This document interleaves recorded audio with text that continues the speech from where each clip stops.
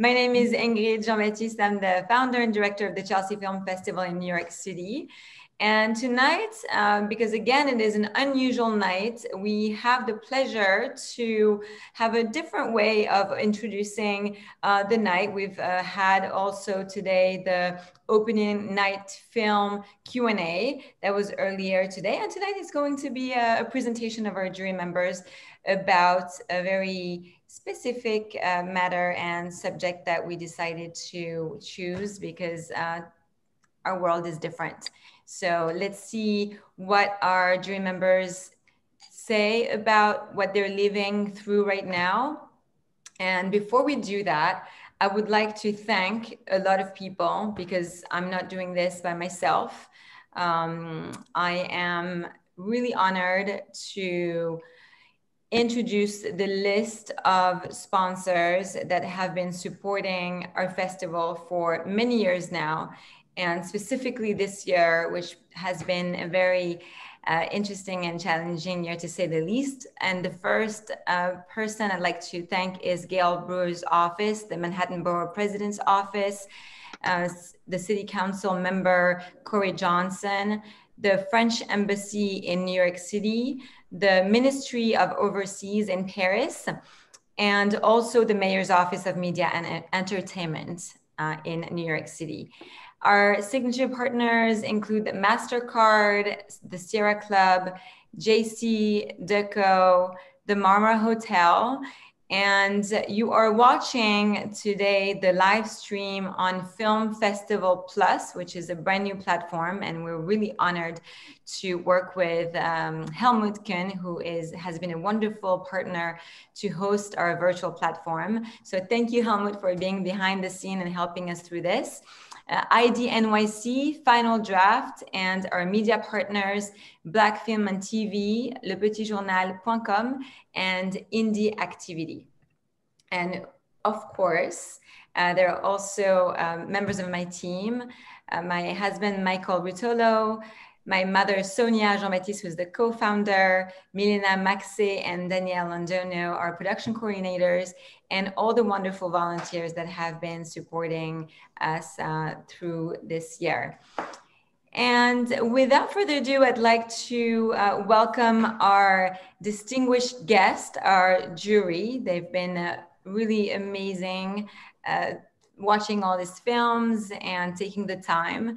As you all know, we're busier than ever on Zoom. So it's another Zoom today again, but to speak about something hopefully meaningful and important for the world. And I'd like to introduce Kiki Lambden-Stout.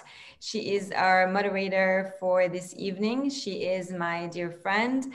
She's the CEO and also founder of the production company called Mudcat Films. She's joining us from Austin, Texas. We also have LA in the room and LA and Texas. LA and Texas. So Kiki is also the Actors Studio member, an Actors Studio member, and a screenwriter. She had films selected in many film festivals, including Tribeca Film Festival and Newport Beach Film Festival.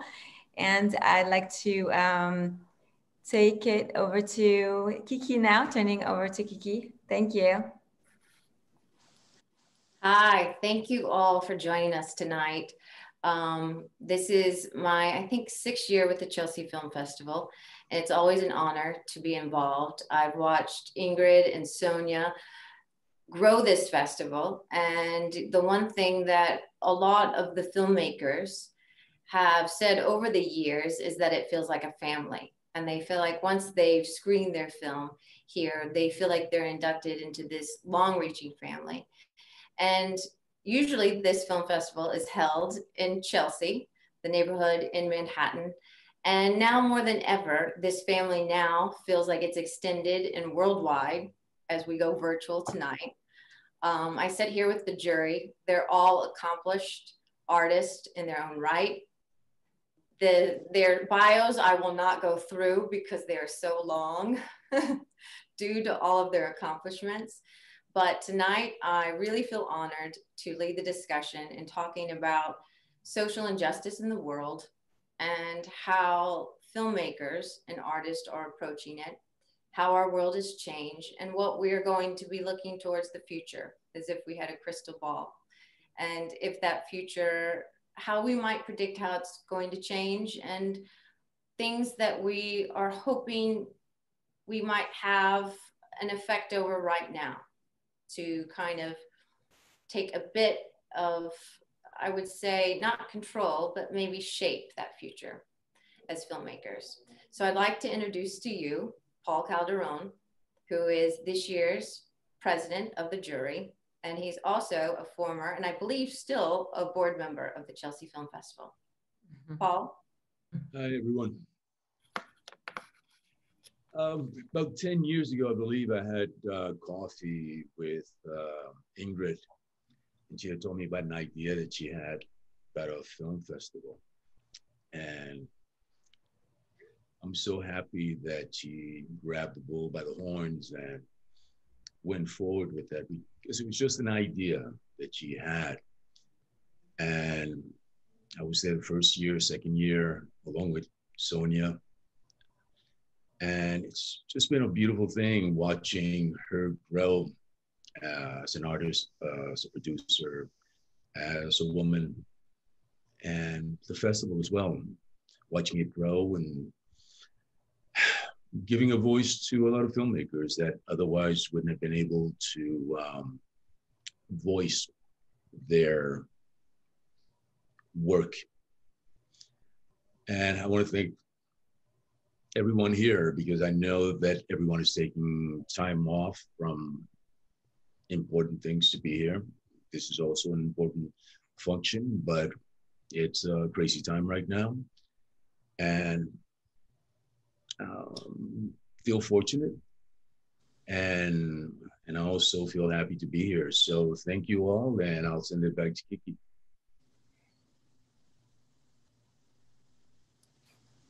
So tonight we're talking on this big umbrella about social injustice. And I feel like it's always been there. It's always looming, no matter where you are in the world. It's something that touches us all, whether directly or indirectly. And as filmmakers, as storytellers, we get to address it in a very special and specific way, and that's through our storytelling. And the Chelsea Film Festival's motto is always to make the world a better place. So as I start tonight's conversation, and we have, Ingrid, how many films now are screening at the Chelsea Film Festival due to the virtual platform? The silver lining is how many?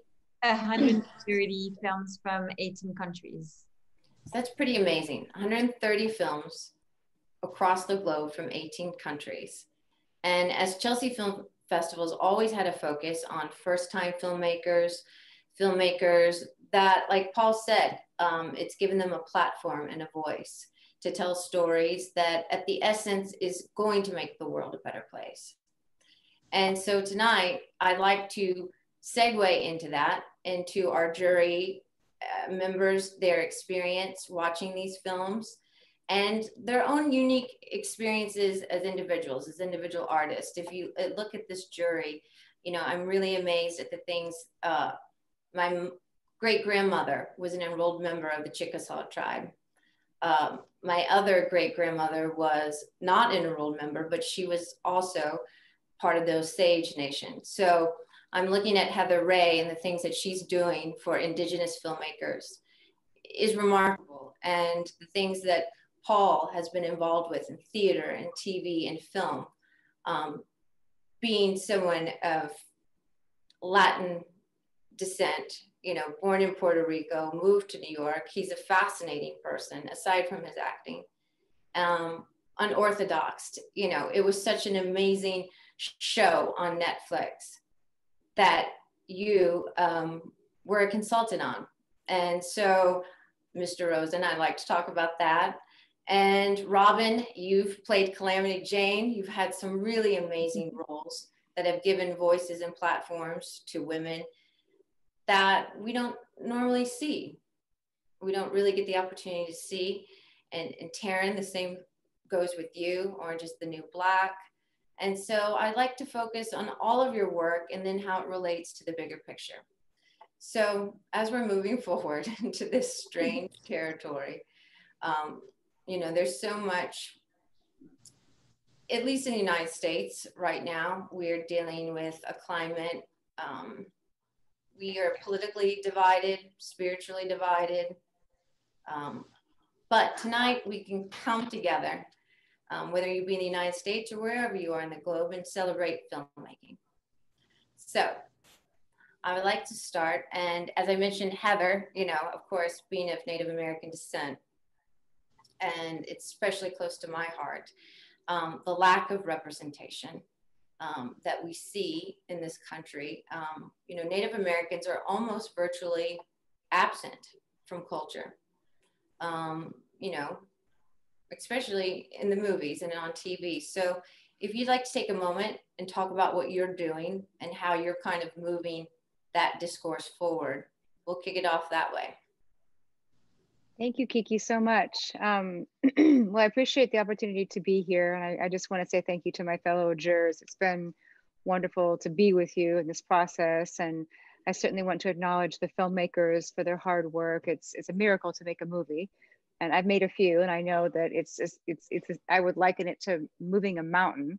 So I acknowledge all of the filmmakers whose films are in the film festival. And to Ingrid and to her mother, Sonia, thank you so much for what you've done to create this space for artists to come together and to show their works. It's, you know, it's such a valuable resource and a part of our industry that I think has just managed to be so resilient in the face of this year and everything we faced. So I really want to acknowledge, you know, you all as a festival and all film festivals that have just found a way to make it work, you know. I'm zooming in from Los Angeles, so I certainly want to acknowledge the land that I live on, which is, I'm in the Valley, the San Fernando Valley, and this is the traditional territory of the Fernandino Tataviam peoples. And broader Los Angeles is the territory of the Tongva, Kitch, and Chumash peoples. And of course, New York, the Delaware and Lenape peoples. And so I certainly want to be an acknowledge of the original people of the lands that we're all zooming in from, most of which is unceded, particularly in America's cities. And I think that we're in such an interesting time. There's such a reckoning that we're experiencing right now in this country. But I also feel that it's a reckoning that needs to happen. You know, this country is built on a foundation of genocide and slavery. And it's oftentimes what I refer to as a house that's built on a foundation with no integrity. And without integrity, nothing works. It's, if you think about structural integrity and architectural terms, you know, it's really, you cannot build on a weak foundation. And this country is built on a really challenged foundation. And so I look at these times and I feel like, you know, quite honestly, that it's something that we need to face. And there's a way in which we can, you know, that we can deal with what we're experiencing. You know, I think a lot about eagles, because eagles are the only bird that fly directly through the storm. All others go around, but eagles in particular, they fly directly through the storm. And I think about storytellers that way. You know, storytellers are some of the bravest, wildest. I mean, we're professional gamblers, we're outlaws. You know, I think that storytellers have a way of really breaking through and creating something, you know, for our culture, for our cultures, and for our society. And now is a time in which things are really changing. As far as Indigenous representation, Native representation, which is, you know, as you were saying, Kiki, it's a deplorable absence. You know, we're systemically erased from, you know, from the nation's story. And at the same time, I've seen things really begin to change in what I would call a post-Standing Rock world, where somehow that uprising, that movement awakened people to the idea that the original people are still here, and that these are the people that are actually fighting for the land and fighting for the water for everyone. And so that was a moment that was really in many ways a threshold moment for people to sort of remember, you know, that the people are here. And I don't know why it's the way it is in the United States, because it's different in Canada. There isn't the same kind of erasure within entertainment and media and education and policy and pop culture and literature. The erasure is so prominent in the United States, but it's not quite the same within the Canadian system, although I could still consider Canada to be a very racist country. But it is different in this country. And I work with an organization called Illuminated, which I certainly encourage people to follow. And the organization is founded in research and data. And from our research, we've learned that Native people make up 1/10 of 1% of representation in American film and television. It's what I call an extermination by narrative. And I don't think that that erasure is serving us as a country. I feel that there's something, you know, we all should be in the story.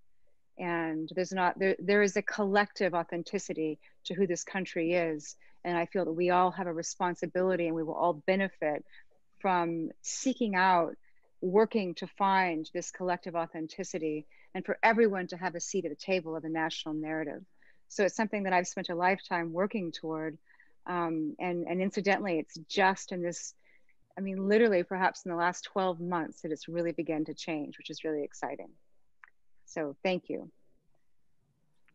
Yes, and you know, it is interesting, you know, the change this year, as everyone, I was talking to someone just before I got onto this Zoom call, we were talking about UFOs and talking about how crazy 2020 was, that the US government admitted that there has been UFO activity in our airspace, and it barely made the front page.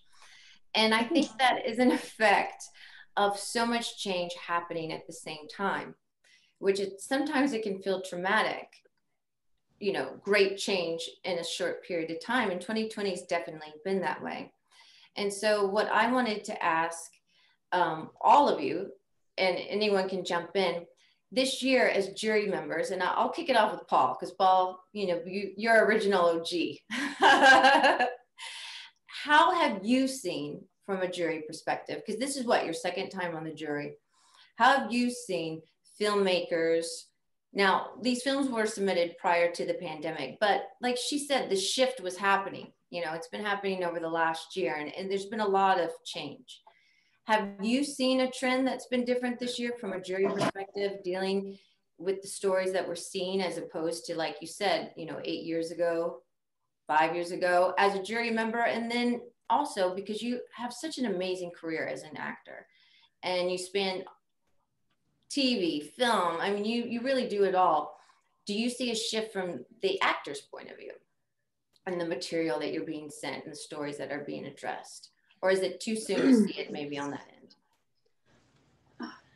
I think covering the last question, I think it's a little bit too soon right now to answer that last question, because, you know, many times promises are made and things are said, there's going to be a change, and I like to call it a blah, blah, blah, blah, blah, because I've been there before. Mm-hmm.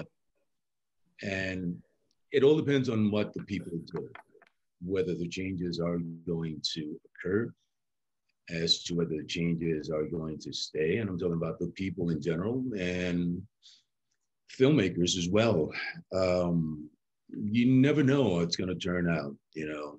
Like I said, I've been there through a lot of different changes. I'm old enough to have lived through the 60s with Martin Luther King and Kennedy and Malcolm X, both Kennedys, and putting a man on the moon, and Kent State riots with students getting shot to death, Vietnam War, and Nixon.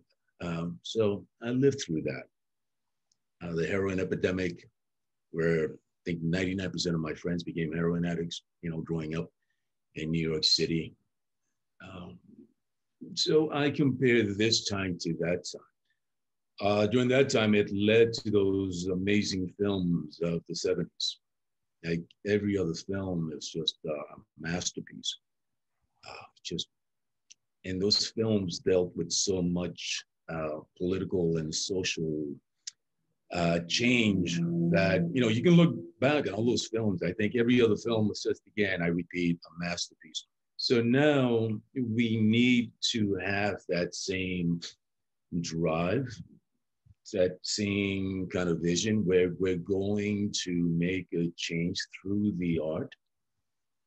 Because I think in the final analysis, art is the only escape. Art is the only change because it can go out to so many people all over the world. You know, you can make political statements and this and that, but if you make a film of substance, if you make a film that really challenges people's perspectives on anything, it's going to make a change because it's going to be there for a long, long, long, long time.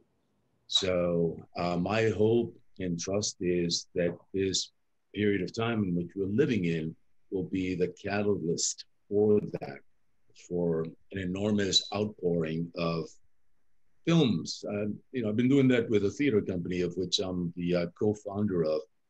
And that's all we've been doing, is creating work that is challenging, not only to the audience, but also to ourselves. First to ourselves. We can challenge ourselves, then we're going to challenge the audience. So, and not to be pretty about it, not to, you know, dart around the edges, but to fully, like Heather was saying, like an eagle, you know, fly right through the storm of creativity and hopefully make a change, a great change for the better. Right. You know, I guess one silver lining of the pandemic is I got to catch up on all of the things that I could have seen in the last few years that I didn't have time. And so, Robin, I binge watched over the weekend, not this weekend, but during the pandemic, in a 48-hour period, both season 1 and season 2 of Big Little Lies, which you were so fantastic. I was wondering if you were taking any patients. No, I'm just teasing. But that was also, you know, because I remember hearing about, everybody was talking about that. And you have a, like Paul, an extraordinary career. You've been in some amazing, you know, really what you would call water cooler chat type, where everyone's talking about it on Monday morning with each other. But that was a bit of a beginning of a systematic change in the sense that there were so many women involved in that project. From a producing point, it was a story about women, it was a friendship. If you'd like to just expand upon that, and again, like I asked Paul, how you see things right now and maybe going forward. Okay, yeah, I feel like we're in a moment where the art form is a little submerged. The art form that is acting is a little submerged because I think we're interested in who actors are, and what acting is in its essence is a kind of miraculous thing that's about transformation. And we're in a time where it's very important to people to know who an actor actually is in that actor's real life, and social media supports that. And so we're in a moment where the art form to me feels a bit suppressed. And I believe deeply in the art form. So I'm looking forward to kind of a renaissance, but I feel hopeful in this moment because there is a kind of authenticity, a kind of forced authenticity, because this has not been a very authentic culture for a very long time. But because we're all in isolation and we're all dealing with people intimate to us more of the time, I know for myself personally, there's a kind of, it's like a truth serum effect where stuff that feels like BS really strongly grates on me right now. You know, I want people to be telling each other the truth. And I think that's and I see that in like-minded friends everywhere, that we want to be saying true things to each other in true ways. And all that jockeying for power and position and all that stuff that kind of makes Hollywood click feels like it's dominating a little less because it can't, because there's a paucity of work, and instead people are sort of finding each other in truer, simpler ways. And I think it's out of that art will have its renaissance again, because it always starts with a kind of touching base with what is authentic, both in oneself and in the people that we know, you know? So although it feels like dark times, it's important to remember, it's very important to remember what happened in Germany, because, you know, Germany is beautifully progressive now. And, you know, there was a Hitler. So what happens is if something gets, if times get dark enough, there is a forced reckoning. And I think we're in such a period right now, times are just dark enough that there is a forced reckoning. And I mean, there's really only two ways from here. The country, either democracy as a concept dies, or we you know, sort of come out of the ashes and we rebuild. And the arts are absolutely going to be part of that. Now, I know I'm not talking about women, you know, getting together and getting more powerful and all of that, because it's of interest to me, but it's not as much of interest to me as this bigger picture authenticity question, which is across the board and every demographic and every majority or minority population needs to key into the truth.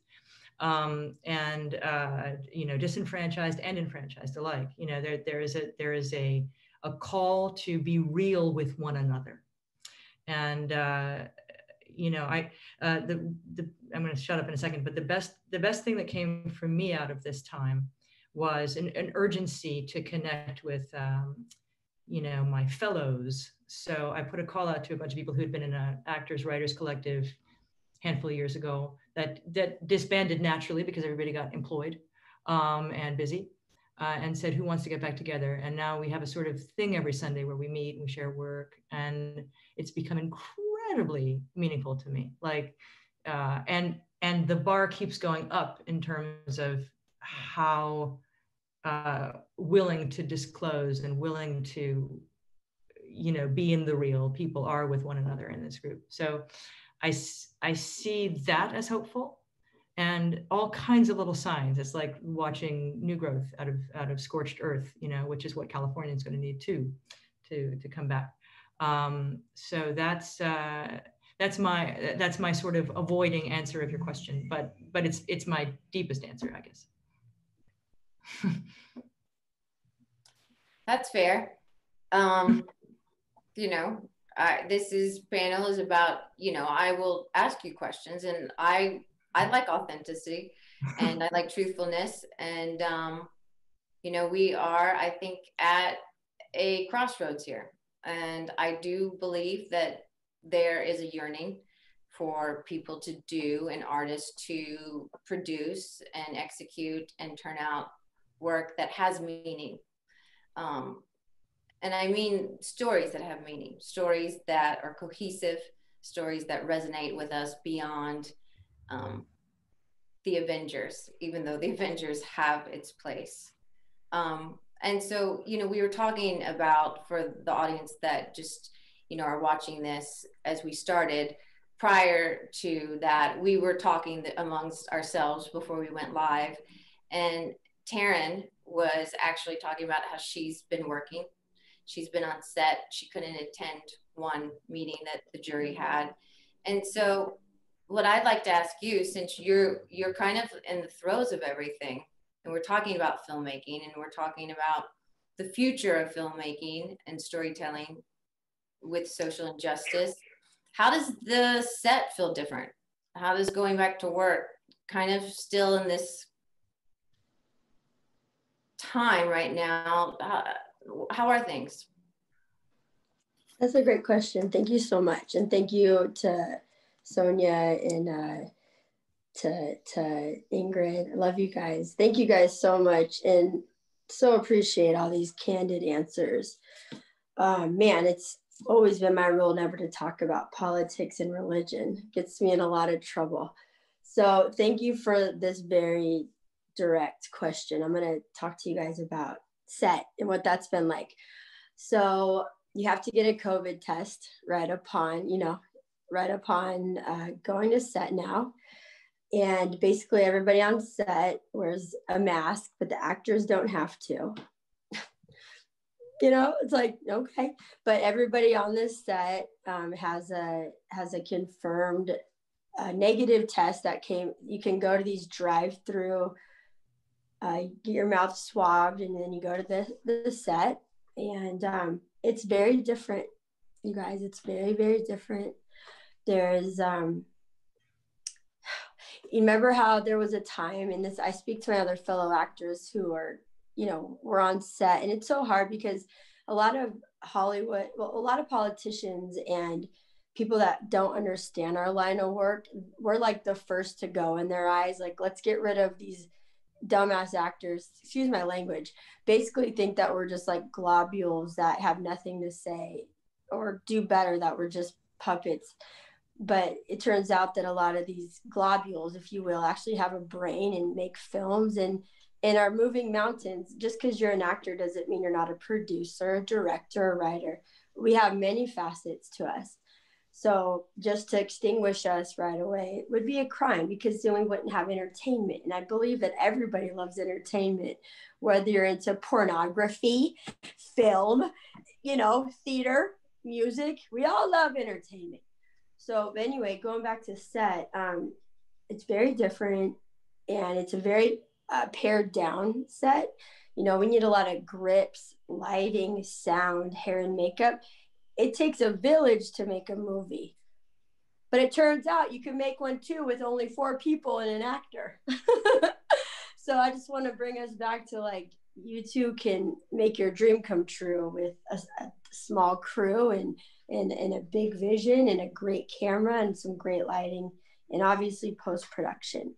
I leave for a film in a couple of days. I have to do a COVID test before I take off and upon landing.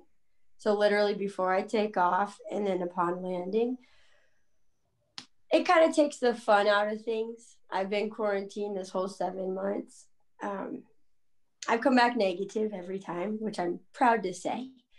But doesn't mean that another fine day, it might come back positive. But it makes you just wonder if it's all worth it. I'm not going to lie. I'm not going to sit here and sugarcoat everything. Like, I've been like, well, I am loving my gardening these days, and and I could choke up, you guys, because my whole life I was born to do this. I'm a trained dancer, actor, singer, musician. Like, this is tragic.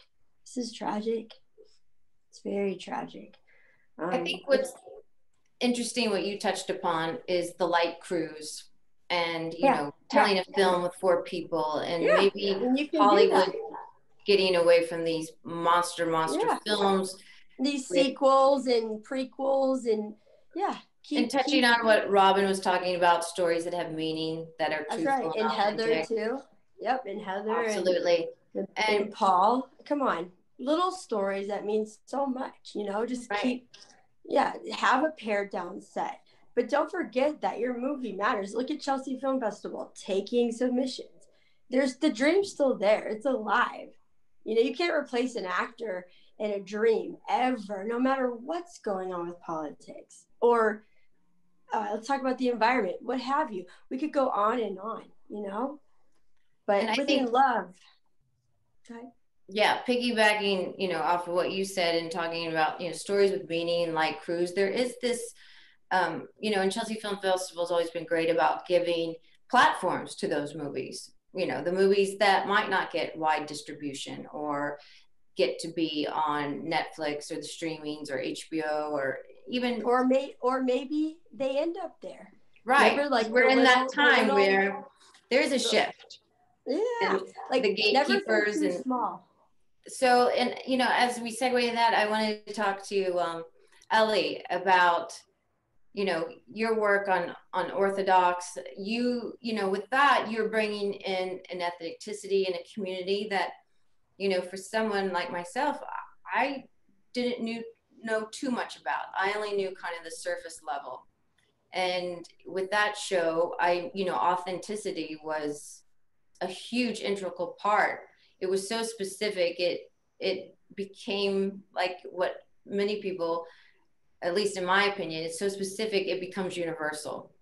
And so as you're in New York, and would you just like to talk a little bit about that, your experience with that project and going forward and how you see things from your particular niche of what you do? Sure.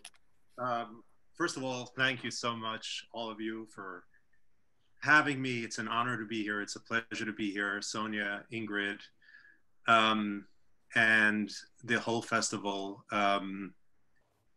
It's been an incredible ride. It's really wonderful to kind of be included in every aspect of the art and every aspect of the artistic community. I've really been listening with a lot of interest to everything all of you have been saying, and so much of it has struck a chord, especially with respect to authenticity and representation. For me, I kind of have a little bit of an outsider's perspective on that, because even though I was born and bred in Brooklyn, I grew up in a community that may as well have been in another country or in another century, frankly. And my only entree into the world around me was through this very art form. We officially did not have a television in the house, as virtually all members of my community don't, but we had a really old TV locked away in the basement that we got from my grandmother, who had Alzheimer's. And then after she passed away, they just locked it in the basement. So being a healthy, pubescent boy, I would sneak in every night into the basement after my parents fell asleep. I would just watch late night reruns and syndicated sitcoms and whatever kind of TV edited movies were running on late night ABC. And I thought that I was learning so much about the world around me and different cultures, especially minority cultures, especially Native Americans. I don't know how many old Westerns I watched and thought, wow, this is what they were like. Or this is what, you know, the old West was like, or this is how the West was won. I can go on, whether it was the civil rights movement or really any culture or historical period that I had.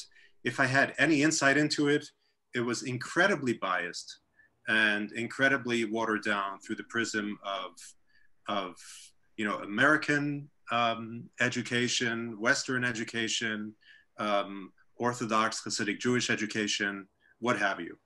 And all this kind of came to a crash when I was about 14 or 15. And I saw a movie about Hasidim for the first time. And it was so bad and it was so wrong that it just kind of threw me for a loop. After I recovered from the initial shock of that, I started wondering, is anything I saw true? Is anything I learned about the world around me true? And I kind of carried that with me until last year, when I was asked to be a consultant for a show called Unorthodox. There are so many children out there like me that are growing up with really bad information. And the tragedy is that Unorthodox has shown me personally how important and how powerful an authentic and representative film can be, and the impact that can have. I mean, we've been receiving messages from all over the world about how this show has touched people's lives. I read a tweet written in Turkish that said, "This is the first time I cried about somebody Jewish." Ah, that's amazing. I get tweets from people in Islamic countries all over the world telling me how much they identify with the show and how much they relate to it and how similar our communities are. And it's ironic because my parents are both children of Holocaust survivors. All four of my grandparents survived the Holocaust. They lost their entire families. My mother's parents met and married in a displaced persons camp after having lost their respective spouses and children at Auschwitz. So you would think they would be more open to understanding other people's cultures and other people's histories and other people's backgrounds and their oppressions and their struggles. But the insulation that many people create around themselves creates this sense of exceptionalism. And our history is different, or our struggle is different. And it really blocks you from seeing other people struggle and understanding other people's struggles. But if we can tell these stories through film, through television, which is really the most powerful medium through which to tell these stories, there is no telling how much change and how much impact that can have on people's lives as far as understanding other people, bringing people together. I mean, it's incredible. So the fact that until now, the art form was so woefully underrepresented and inauthentic is criminal. But the good news is that I'm absolutely seeing a change. I mean, the fact that a show like Unorthodox was made, the fact that since then I've been getting inquiries that I never would have gotten before, where people are suddenly sensitive about culture and language and representation, and they want to do it right, and they want to get it right, and they want to spend money to make sure that they get it right. I can only speak to the Yiddish side of that, but I'm sure there's a corresponding change for you know, other ethnicities and other minorities. So it's wonderful to see that happening, and it cannot come soon enough. Yeah, I think, you know, these seeds, you know, there was kind of, you know, the last 4 years in particular, I think in the United States, and then I think there is this hunger for truthful stories, and by getting them so authentic and by getting them specific, you're bringing people into these worlds. Like the person that said, you know, this was, you know, was it the first time they cried over a Jewish person? And that empathy that storytellers can bring to the table is immense.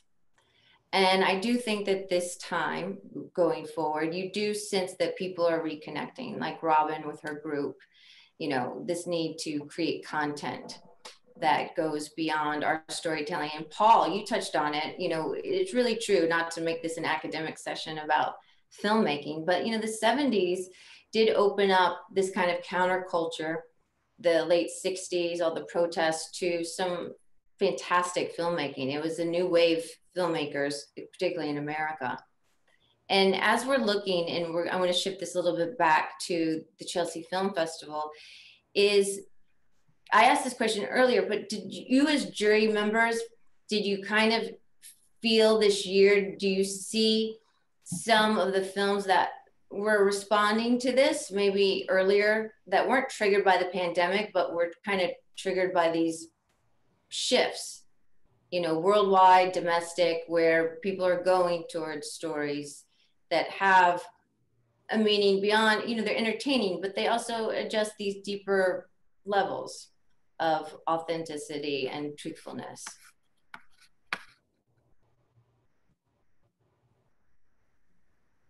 Anyone want to address what any shifts that they saw, any changes this year? Even Ingrid, I mean, Sonia, you screened these films. Did you get a sense that the filmmakers were absorbing what we have felt so strongly this year? Yeah, I mean, I can respond to that. I actually saw a lot of films, 130 films this year. So the work, a lot of the work actually has been submitted during the pandemic. So some work has been shot during the pandemic.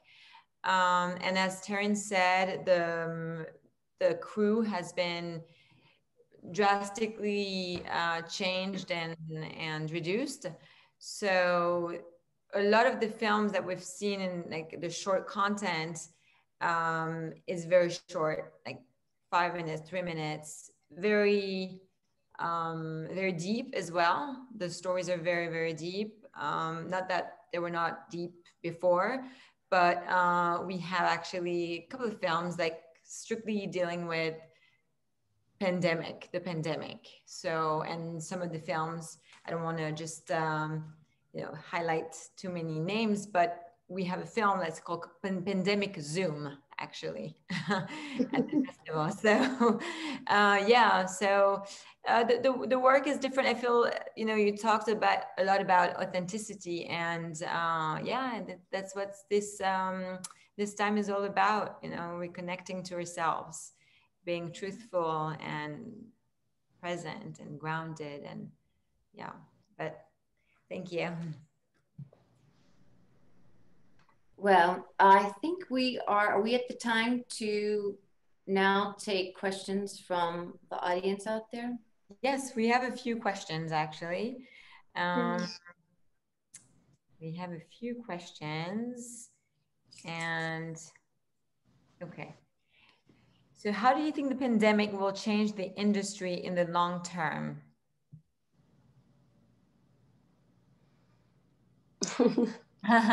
Taryn. Me? Oh, wow. I think that it's a known thing that everything's becoming streaming, which it's obviously very convenient, but what that hurts my personal heart about is it's less going to the movies as a family, and it just in a way more, to me, to be honest, isolation. I love that you can stream because it is very expensive to take your family to the movies in this day and age. But yeah, things are, I'm not sure. I can't lie. I feel nervous every day and a little fearful, but I try not to let the fear take over, because I do know that people love to be entertained, and that'll never stop. I mean, that's from the beginning of time. If you had a funny, a circus or a gesture, I mean, but the problem is but only a solution is not every movie has to be so negative. I feel like a little more comedy and a little more laughter, but the only thing is people don't really take to that as much as they do the crisis. So my hopes is that we could bring back more comedy and slapstick comedy, and just have a good time again, and lighten up some of these loads, make a joke out of some of it, because God says to remain childlike, not childish. So I still believe in a childlike nature that we take from the moment we're here to the moment we pass. And I would like to see more movies done in a very childlike manner, where there's loving smiles and goofiness, and we're all having a blast, because making movies is not brain science, right? What a blessing it is to make a movie. And just like Heather said, the filming is only one portion of the journey. I mean, literally, got to raise the money, make the movie, and then everybody always forgets about post-production. Mind you, that's where the sound design comes in, the music and all the songs that we all love to hear. So as a filmmaker, just remember that don't blow your load at the top, and make sure that you've really budgeted yourself well from pre, during, and post, and just and make sure you can fly your actors out, because you want them to come out and be able to speak on their films. You want the faces behind the film. Maybe they even have their own place to put themselves up in a hotel, or maybe their friend will put them up. So just remember, you want your actors there. You want your actors there representing you, because that's where the heart is. The heart's at the home. If you have actors, they put their hearts into their movies. That's all I have to say. Let me pick up the ball for something. I think that there's been a tremendous appetite for cruelty in the culture, and I think it's reflected in our politics. And you know, there's a period before we shut down, you know, hoping to score a job with a good paycheck and all of that, where feeling like there was something deeply immoral about my profession, because it just felt like you were meant to stand up and almost like not be a human being anymore, but be a kind of a thing, like a thing. You know, in so many of these venues, like you'd sign on to play a character and you would give it a three-dimensionality as best you could, and, you know, invest in your character. And the next thing you know, she'd have her head spiked on a glass table or whatever, you know, I don't mean to say. Like a product being objectified. But, you know, and suddenly it's like, oh, you know, and almost like as a sight gag or as a thing, it's very, very tough on an actor. I guess I would just say an actor like me, you know, who holds this profession in some kind of a sacred place. I think that the art form of acting has a great deal to do with inculcating compassion in humans. You know, there's different virtues to every aspect of the you know,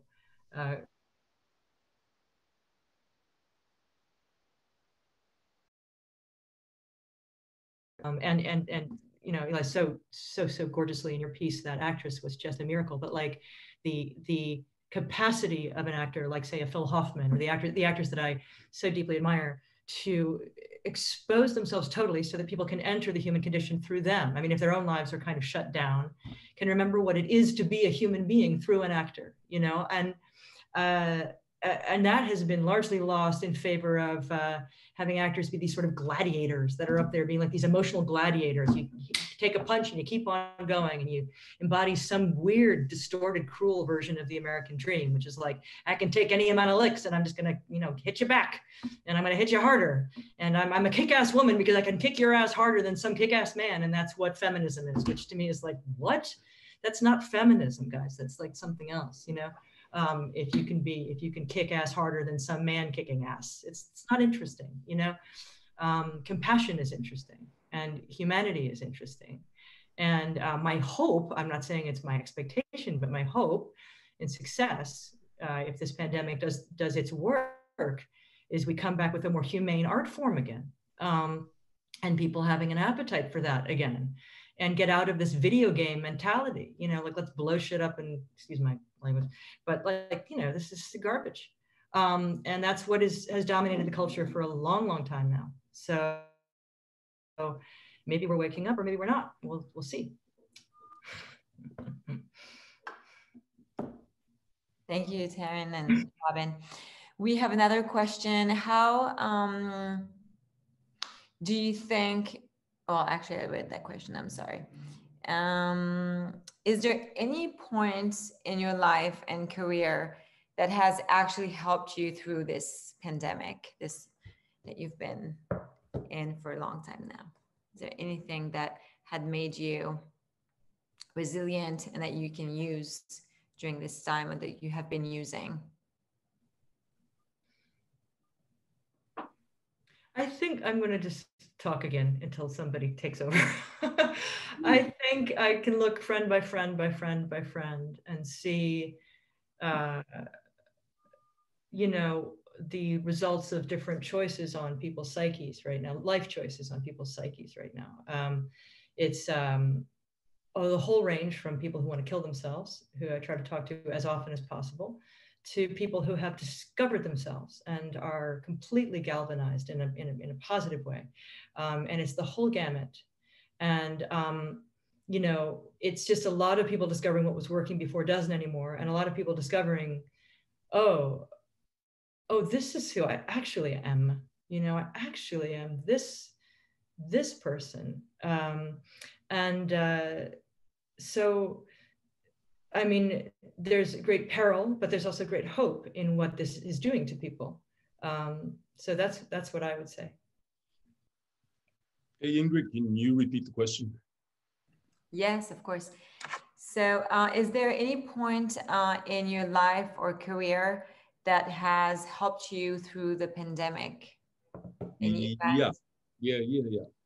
First 6 years, it was all a struggle, huge struggle. personally, emotionally, mentally, physically, and to be honest, I'd rather be here than there. Yeah, I have to say that it's interesting. I mean, I was in the corporate world until about 4 years ago when I decided to start acting, and I've kind of embraced this life of uncertainty for the sake of better relating to my own humanity, better relating to other people's humanity, not being caught up in this cold, impassive corporate world. So I feel like in some respect that's prepared me for this, and the art, of course. It always comes back to the art. I mean, if anything has proven to us that art is not a luxury, and that art is essential to human survival, it is this period that we're all going through right now, where everybody's been retaining their sanity only by virtue of having this luxury of art and content that they can binge on demand at any given time, that just continues to inspire us. I mean, for me, it's been I've been binge watching classical concerts and opera almost nonstop since the start of the pandemic, and that's the one thing that keeps me sane, and that keeps me inspired. And because you watch some of our greatest artistic creations as human beings, and all you kind of come away with is this feeling that the human spirit is so strong and so powerful that it was able to create this, and so it must survive, it must go on. And I, you know, I guess that's what keeps me going. And it's the art, and you know, we're lucky that we're in a position where we're able to create art, and we were able to create meaning in our own lives. Not everybody's as fortunate. At the same time, just like everybody's saying, the industry is at a standstill, and we're rightfully not deemed essential, even though we kind of are, but we're also not. There are other far more essential industries than us. And so, but that gives us time to create more art and to kind of return to our roots and write and collaborate and do all the things you do before the art is actually produced, before the film is actually produced. But hopefully we can go on doing the actual production work very soon. I would add, and I appreciate everything that everyone has said so much. It's hard to top anything because this is a very special group. But I would add that, you know, if there's anything that prepared me for these times, is that I just grew up with very humble beginnings. I grew up in Central Mountain, Idaho, and for many years did not have running water or electricity, and just lived a life that was very close to the earth and had a kind of simplicity to it that was you know, essential. So I will say that there's a part of me that always lives with, like, I can always go to the mountains and I'm going to be okay, you know. So I don't live with a lot of fear, you know. It's not something that just is generally that I live with, but I understand it. And, you know, I live a comfortable life now. I have plumbing. And so, you know, I feel like that I have a base that gave me a sense of that no matter what happens, you know, I know I'm going to be okay. And I think there's something about artists that, you know, artists tend to live with that kind of, you know, I mean, you hope that as an artist, there's always a kind of optimism, even if it's pathological optimism. I think that artists do live with a kind of optimism that you just know that you're going to get through it, you know. And if you come from a family system or a cultural group or a history or whatever it may be, where you've had to endure a lot, then you come with a knowingness that you're going to be able to get through. You know, all of us, our ancestors were incredibly resilient, all of us. And I think that, you know, I resonate, I reflect on that resilience a lot and think about, you know, that we're in the best of times at the same time that we're in the worst of times. And I'm, you know, like, you know, all of you said in some way or another, I mean, art is our freedom, you know, if that's what speaks to your spirit. It's our way in which we can liberate ourselves. So I think that these times have been really interesting as artists because it's been a time in which we could develop so much. I've had more conversations in the last 6 months and spent more time, you know, thinking about and talking about and working on story at the midst, you know, in the midst of all of it. And I've also been, you know, had the good fortune of spending a lot of time like this in these conversations and working with young people and emerging artists and, you know, mentoring. And I have to say that has given me so much hope and so much inspiration because I've had the opportunity to be with those artists and those voices who are the next generation, you know, and to invest my time in them. And it's been really valuable. It's been a wonderful night, and it was my honor to talk with each of you. And so I thank you. And I thank you on behalf of Chelsea Film Festival, and looking forward to this weekend to view some films and celebrate the filmmakers. Thanks. Thank you all again so much. Thank you, Kiki, for moderating this great conversation. So have a fantastic festival. I hope you watch some other films, some short films that we have also that we're presenting this year in documentaries. And I'll see you again soon.